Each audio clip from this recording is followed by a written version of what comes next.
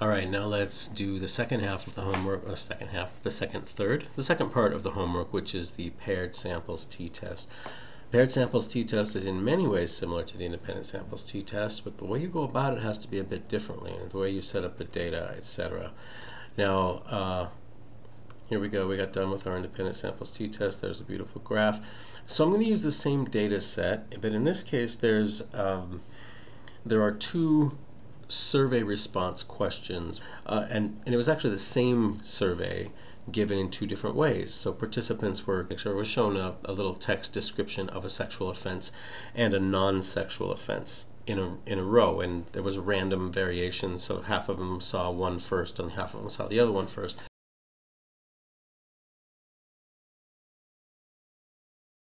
But then they were asked after each one, how much treatment should this person receive, the sex offender? How much should they receive treatment? So there was this treatment attitude scale. It's abbreviated as TRT in the data set.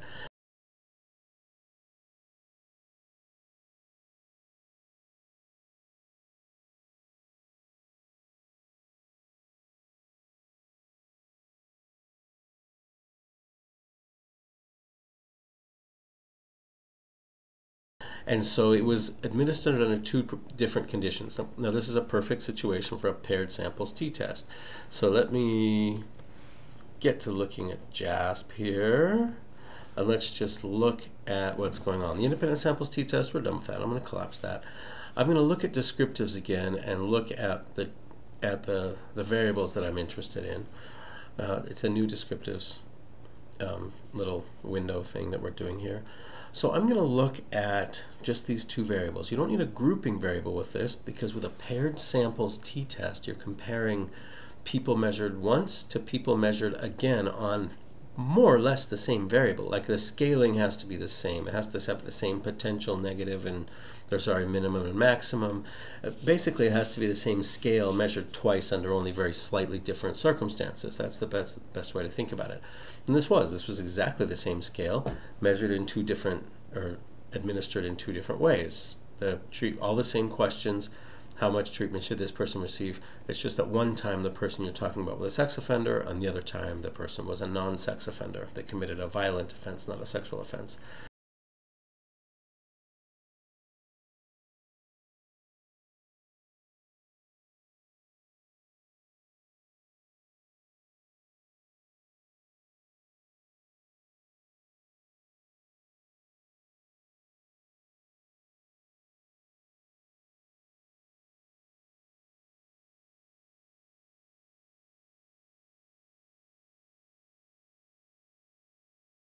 So, of course, it can be sexually violent, but in this study I separated the two. So if we look here, we've got trt.so, trt.nso. So I can look at those two things, and I can get descriptive statistics for them. We're not looking at the independent samples t-test, that was previous. We're looking at this. We don't have two different groups. Here are descriptive statistics. You could go from 1 to 4, so I can copy and paste this business here. Now I'm going to go back to our document. I'm just going to paste this stuff here, this table. Now my research question is going to be a one-tailed hypothesis test. I'm going to say, is treatment our treatment, I can spell that, attitudes towards sex offenders lower than toward non-sex offenders. I describe my variables. I can say like trt.so is the treatment attitudes scale administered blah blah blah, and then trt.nso, the same thing, just administered in response to a sex offense. I would actually type that all out. If you do this business with the dots, you're going to lose some points. So I'm just, in the interest of speed, I'm just I would basically be copying and pasting from the code book here. Provide basic descriptive statistics. Yep, I got some descriptive statistics. And as you saw in the last analysis, I would go through and change these. I would say treatment attitude sex offenders, treatment attitudes non-sex offenders, something like that. Whatever my specific term that I'm using is. I definitely would not include descriptive statistics as the title, because we know that's the title. You could probably leave all this stuff in here. I'd probably, go through and make sure that the stuff that is not whole numbers, that you don't carry it out to 3 decimal places, because there really is no need. 2 will be absolutely fine. So matching conceptual variables. Now this is interesting. There are 2 conceptual variables, but they're not, well, conceptually now the variables don't quite match what's in the data set, and that's what happens with repeated measures. And so you could say, and so there are 2 conceptual variables. Treatment attitudes were measured, I could say operationalized, were measured with trt.so and trt.nso in the data set. The grouping, the groups, how do I say this, were responses to sex offense and responses to non-sex offense, and are shown by the 2 variables.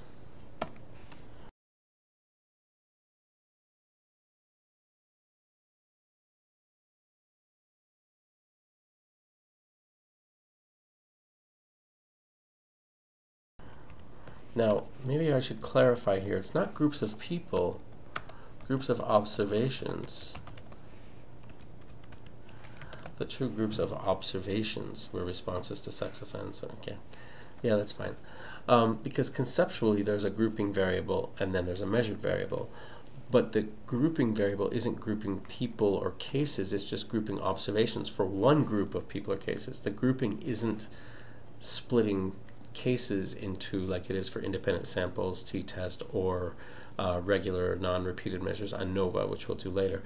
It's saying the same group gets measured twice, so I end up with 2 groups of observations, and so I end up with 2 variables in my data set because of the way we organize data. So there's no grouping variable. I skip that business. State my hypotheses. I'm going to go up and copy paste some stuff from the previous analysis. Now, what I believe is that the treatment attitudes towards sex offenders will be lower, because this scale, if you get a lower number, it means that you recommended that you believe the person should receive less treatment. You're less sure that they should receive treatment. So I'm going to say, and since it's about the non-sex offenders, I'm going to put NSO and SO, because that's what's used in the data set. So I'm going to do this again, minus. And you have to think carefully about this, especially for a one-tailed test. It's going to be the same, except that I can't type.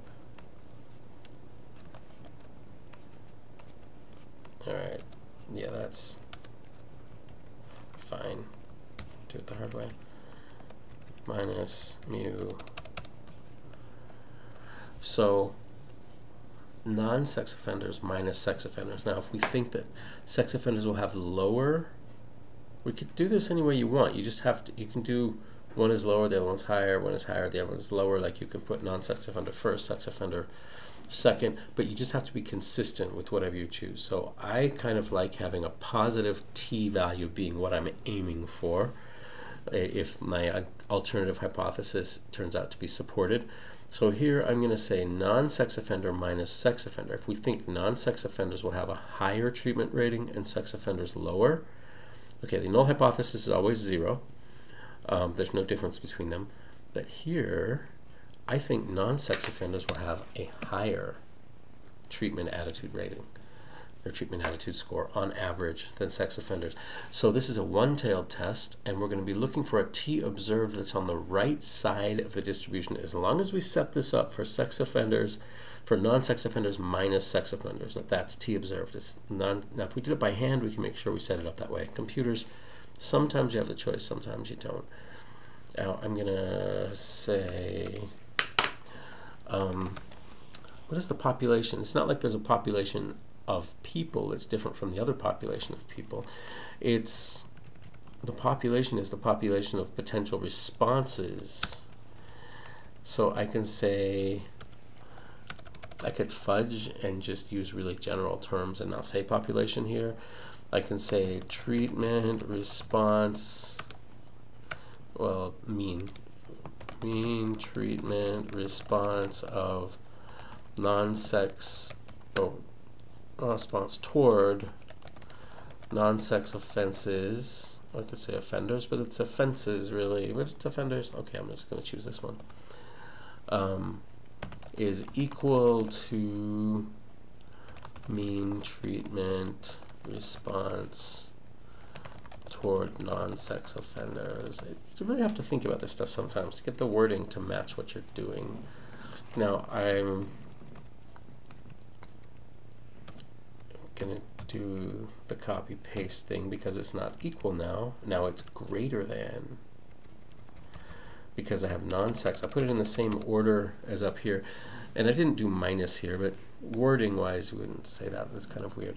Mean treatment response toward non-sex offenses is greater than mean treatment response toward, oh, that's supposed to be sex offenders in both cases. Okay, I think. And I have offenses and offenders. Wait, which one is it? I need to be consistent. Up here it says offenses, there it says offenders. I think I'm going to go with offenses. It's important to keep these things clear. Now, maybe for some reason I now believe that it would be really irresponsible of me to claim that I found this difference if I didn't truly find it. A false positive would be really bad. So I'm going to choose alpha equals 0.01, and my rationale might be public opinion about this issue especially, I can spell, when applied to treatment professionals, could be damaging to the profession and vulnerable people. And I'm thinking of sex offenders, potentially non-sex offenders, always a vulnerable population, incarcerated people. Therefore, to minimize the possibility of a false positive result, and we'll never know if we have a false positive result. All we know is that we made it less likely by choosing this result. I will choose an alpha level of 0.01. Okay, that makes it harder to find a result, therefore less likely that you'll find a false positive. Now diagram, let's look at the diagram here. It's going to be really similar to, hey, you're doing that thing again here. Okay, so there's our diagram, our T diagram. Mu 0 is still 0. So let's just do the same thing we did before.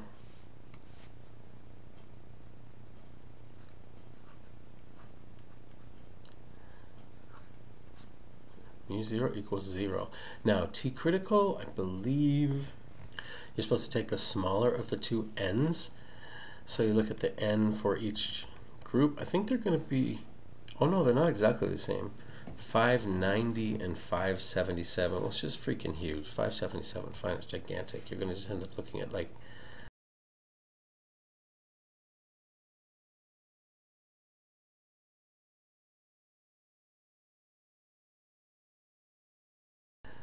the T for, let's look at the textbook.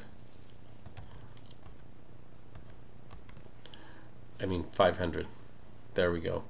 So 0.01 one-tailed, 0.01 one-tailed for 500, 2.33, which is, I think, exactly what it would be, at least to 2 decimal places if you just did a z-test. That's what happens with a big sample size. T and z become essentially the same. So 2.33. Now, I'm going to say this is the sampling distribution of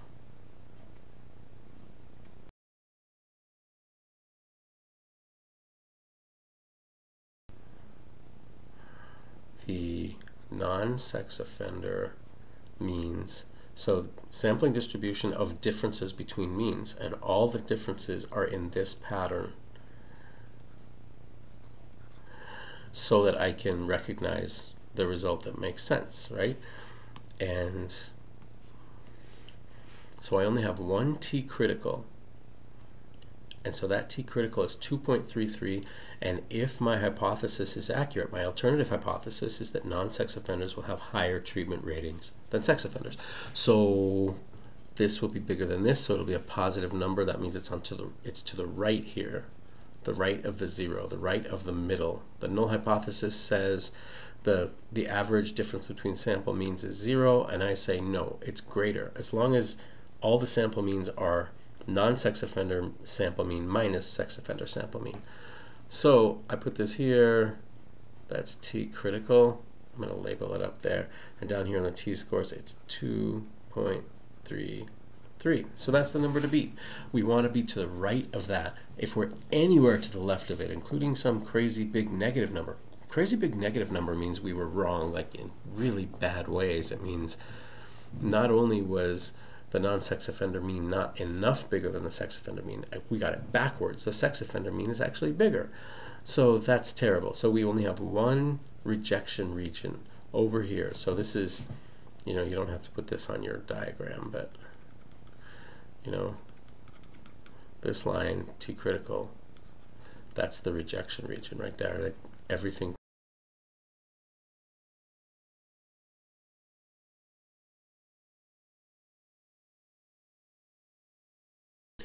So we've got that going on. Now let's head back to the document here and see what it says we're supposed to do next. We've got we forgot to put alpha. Alpha is 0.01, so it is on there. Let's go back here, and I'm gonna do this shading and little dots here to remind myself that goes over here. So alpha equals 0.01. Alpha is the red shaded area, and so that's 1% of the entire curve is here on the right. You don't have to get it right, just get it so that it looks like it's on the right side of the mean. Leave some space in case your sample mean is in there. Leave some space over here in case it's over there.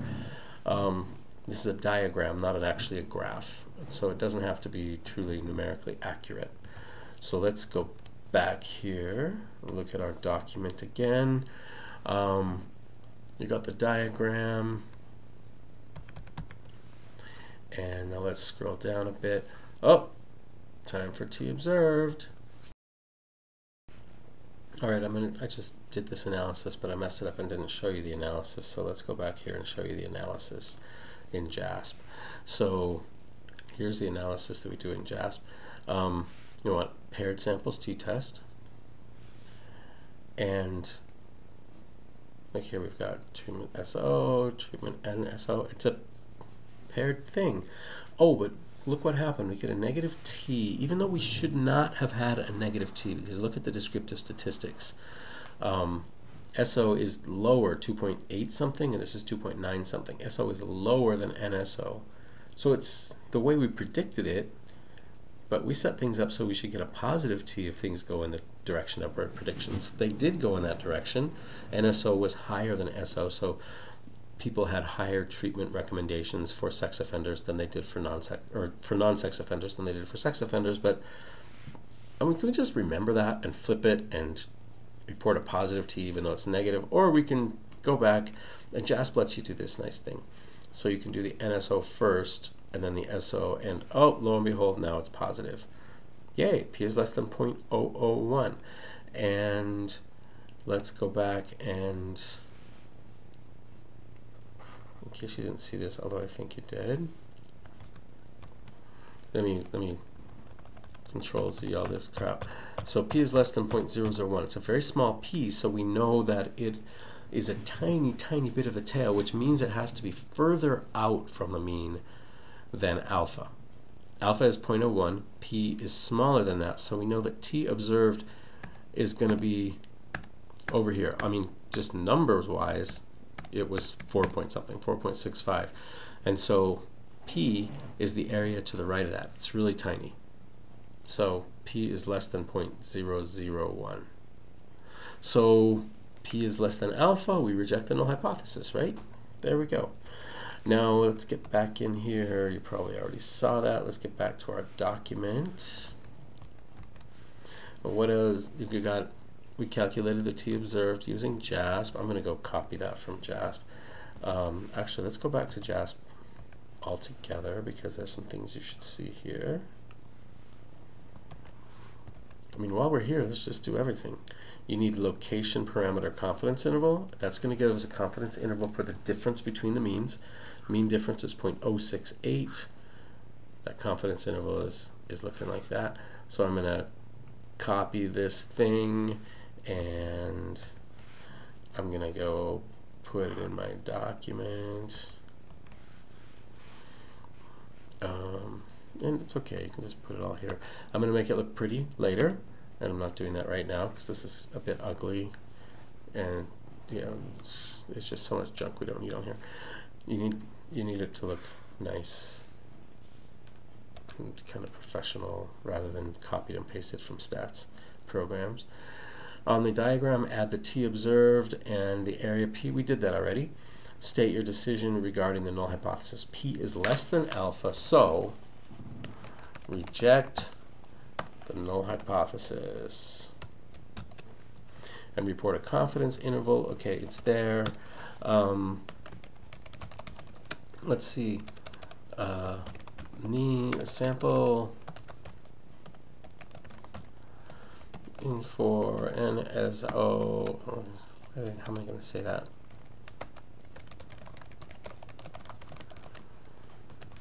Non-sex offenders was 0.068 points lower. It's just points. It's a survey. You add them up. It's a bit abstract. Was 0.068 points lower than treatment attitudes mean for sex offenders. Oh no, wait, it was higher. Non-sex offender was higher. Offenders.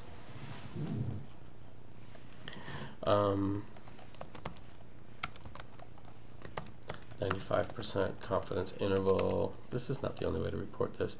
0.04, 0.10. I rounded that to do decimal places, and I should do this to 0.07. There we go, and I should go back up there and do that in that table later. Conclusion. So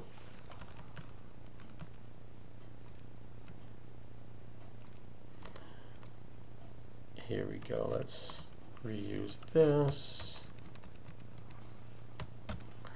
Sample treatment attitudes for, now, I'm not going to say sample anymore. I'm going to say treatment attitudes mean for non-sex offenders was statistically significant. Means we did a hypothesis test and p was less than alpha. That's what this phrase means, statistically significantly higher than treatment attitudes mean. I should remember that this is English and I can use articles. The treatment attitudes mean was then, and then here p is less than 0.01. Now I don't say exactly here what p was, because there are reasons not to. You just say it was less than alpha. We did this statistic in the relationship. Oh, we need the statistic. Did I forget that in the Okay, yeah, I did. T, it was 534 degrees of freedom equals 4.65. 534 equals 4.65. This is what you should do. I need to go back and do this for the independent samples t-test too. If I'm being fancy, I can put that in italics. So t degrees of freedom are 534. They got that from the test there. Easy peasy. And p is less than 0.01. This is a standard report of the results of a hypothesis test. You state that one group was or was not higher than the other group on the dependent variable, and then you say what the t-value was with degrees of freedom, and p is either less than or greater than your alpha level. And we got that. And a conceptual statement of the results. I think we kind of did that. You can rephrase it if you want. Now, graph of the results, that's going to be really similar to graphing the results of the independent samples t-test. So let's get back over here. See how it says descriptive plots? There you go. Scroll down, it's making it for me. Come on, people. Let's scroll, let's scroll. There we go. Treat SO, NSO, SO. Non-sex offender treatment mean, sex offender treatment mean. You can see that they're different, and most importantly, you can see that the confidence interval for this does not include this mean, and the confidence interval for this does not include this mean. That means in almost every single case that I can think of that there will be a statistically significant difference between the sample means when you test them. So I'm going to copy this thing, put it in our document.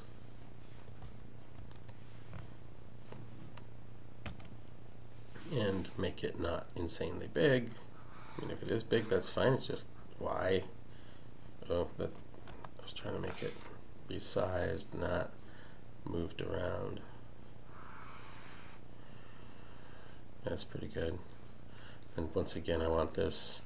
There's always some way that you can turn off wrapping or put it inline or whatever. Inline is nice. It's kind of tidy. Attach or copy paste relevant output from JASP. I would go through and copy paste a bunch of JASP stuff in there, and then I'll just dump it right in there. Okay, and I think that's done. There's some more details to be done. Make sure you dot all your I's and cross all your T's, but that's it. That's basically how you do that.